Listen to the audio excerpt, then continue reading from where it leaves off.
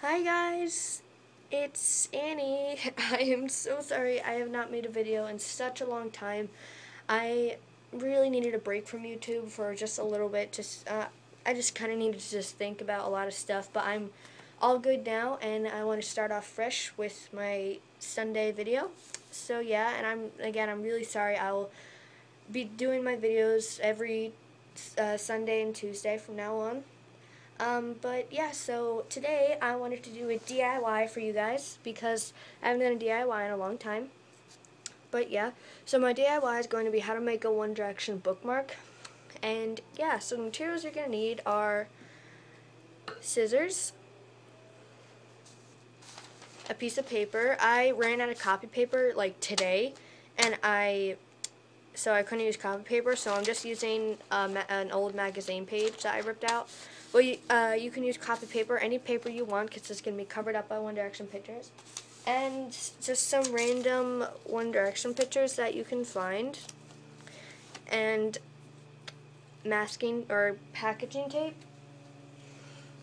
And regular, like, Scotch tape. But yeah, so first thing you want to do is you want to cut off a strip of paper, and I'm just going to use this to measure it because I want this to be at least this big.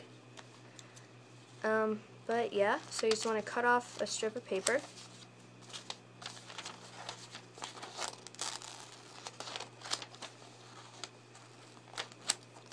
But yeah, so I'm going to make mine just a little bit smaller.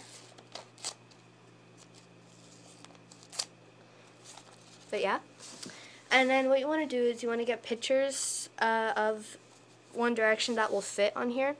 So I found this one, and it was pretty big, but I cut it down. I cut the paper off the exact size as this so it'll fit. And then get other pictures too. So I have these two of Heyyy. And then once you lay them out, you just want to get your Scotch tape, and you want to take a piece and you want to roll it up into the little ball. And you want to take your pictures and just tape them down for now so they don't fall. Or not fall, but like come off. But yeah, so you just want to keep doing that with every picture. And I'm only going to be doing the one-sided one just for the sake of this video. I'm only going to do one side of this and not double-sided a bookmark.